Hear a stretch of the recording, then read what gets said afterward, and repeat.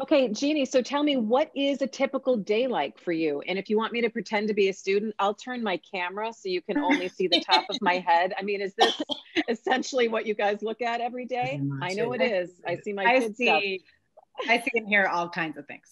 I So, bet you do. So tell us, um, what's a typical, are you lecturing the whole time? Are there breakout rooms, oh, projects? How have you been able to do this for almost a year now? yeah. So I start my morning with my advisory group, which is my home base. And I really try to work on building relationships with that group.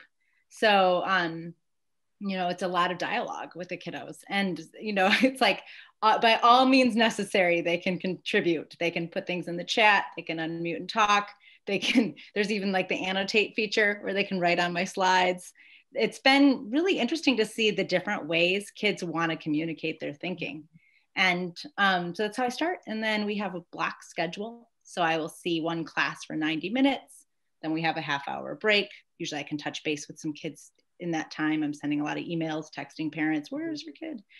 And then we have another block. Yeah. Yeah. Go and ahead. then we have lunch and then a third block.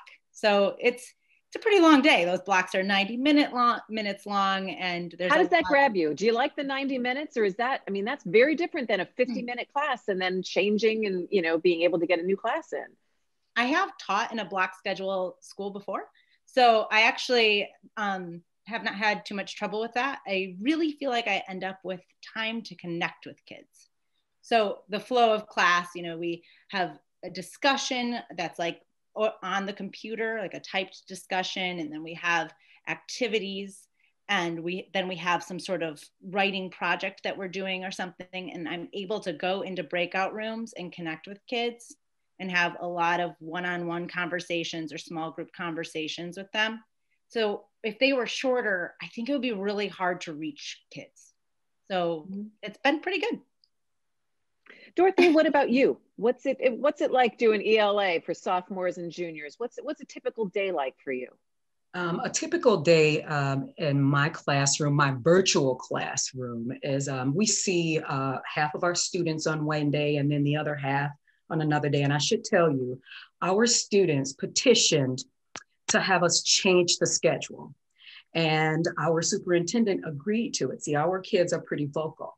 So they decided, and they looked at other school models and decided that they were very stressed out having to be online all day. So I'll see 3 of my classes on one day, maybe 2 on another day. We meet with all of our kids on Wednesday. And the afternoon is just for asynchronous time, anytime that we need to tutor students or connect with students. But a typical day is I make a production out of attendance. I spend 10 minutes listening to voices or encouraging them to turn on their cameras.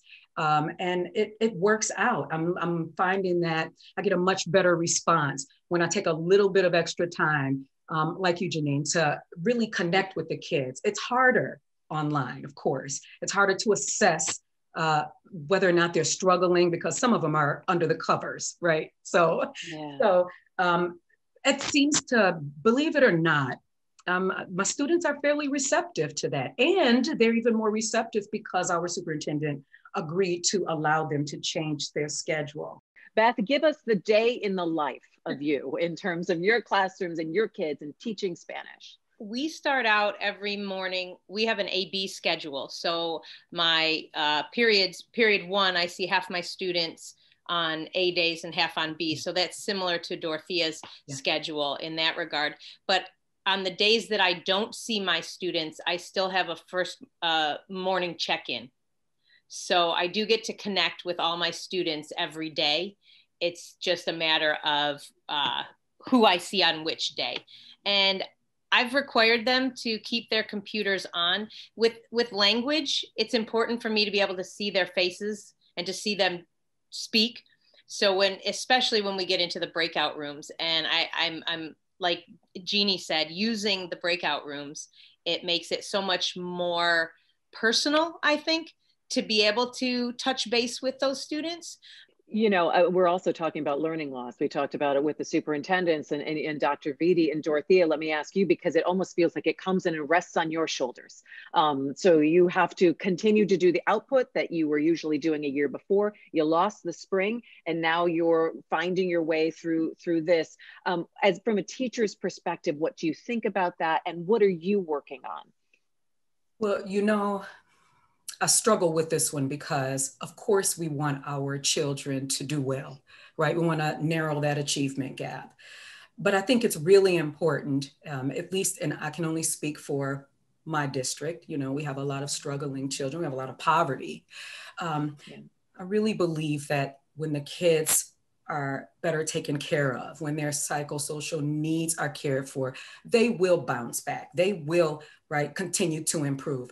So for me, I'm a little bit more flexible, right? I have conversations with my students about how important it is for them to demonstrate progress. However, that's not as it's important, but I think their emotional needs, caring for their emotional needs are also important, and helping them understand that when you're struggling, we're here, I'm here. Beth, you wanted to say? Yeah, you had mentioned, Dorothea, about the psychosocial aspect of it. Sure. I spent a good 45 minutes today with a student just because she was so overwhelmed by the whole situation.